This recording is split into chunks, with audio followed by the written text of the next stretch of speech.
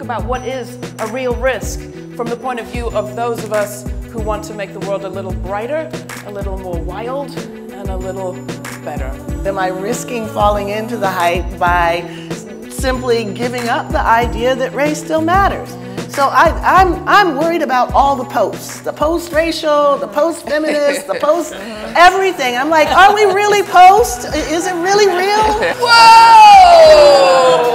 One of the things I've learned from working with Kim and other women of color is the journey to become allies and the journey of how we can learn to work together in a way that's appropriate and right. You have to give something up to discover an impossible idea, or something you might be searching for so diligently, which of course we all know is never a way to find anything. Part of what I'm recognizing is that when we begin to broaden and deepen and make these intersections, we actually get much more focused on the issue we started out focusing on. Because without structural change, these issues do not change.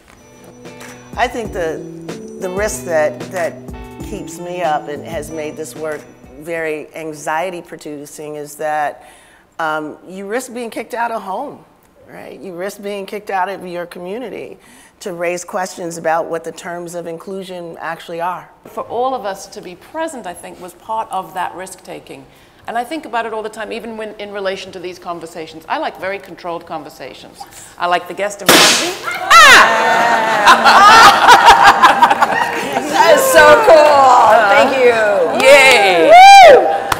I like to know what's happening next. I like to be in charge. And this all makes me very nervous. And I love it. So thank you all for being on this journey. We've got more to share. It's time for the woman to rise up. It's time for the man to make a stand. It's time for the shout.